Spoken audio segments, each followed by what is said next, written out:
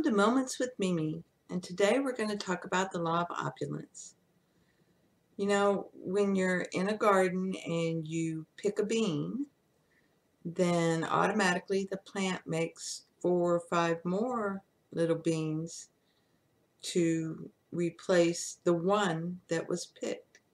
This is an example of the law of opulence. Once you choose something and you begin to state, this is what's in your life, then more and more and more of it comes, and it doesn't matter which side of the coin it's on. It will be opulent regardless. So the important thing is to, again, watch your thoughts. Accept who you are and watch your thoughts. The opulence you want to draw to you, of course, is luxury. Is more of everything of the things that you love and that you want. So when you're using something, you be grateful for it. You desire things to get a feeling. It's a feeling. A pen is a pen, but a dollar Bic versus an $800 JFK special pen made by some special company. Well, the only difference in these two pens is one has a story to it and one doesn't. It's just a pen. It doesn't matter. So, you're buying the feeling it gives you, and the feeling it gives you is the story that's being told with it. So you want to, make sure the stories resonate with you and that is what you want, truly, and then you claim it. I want that. I accept having that. I have that. So if you can, it's a really simple law. It's the more you use something, the more you're grateful for it. Then the law of gratitude kicks in, and then just using it gets you more. And then gratitude gets you even more of that. And it becomes a true avalanche of whatever it is you're thinking about. So it can be an avalanche of abundance, an avalanche of prosperity, or it can be an avalanche of shit. It just depends on what you're thinking about. So once you start thinking a thought and begin to imagine that it comes in abundance, it's opulent.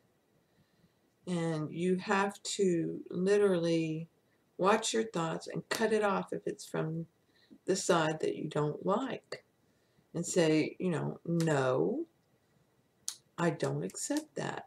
I accept X. Now, it's really a simple law. You don't even have to think about it. It is a law. It ties in with all the other laws. But if you go around and disparage the opulence that others have and saying it's garish or this or that or the other, the law of opulence is going to work in the opposite way from you and start taking all that stuff away. You want opulence of nothing. You don't like that stuff. Okay, let me take that away. Oops, sorry. Didn't mean to give that to you. Here, let me take that. So it's a mindset. And the mindset is there's plenty for all. It's like the air you breathe. It's like the sand on the beach. It's like the water in the oceans. There's always more. There's always another opportunity. There's always another idea. There's always more. It's opulent. Look around you. Truly look around you. You live in prosperity, abundance, and riches. This is opulence.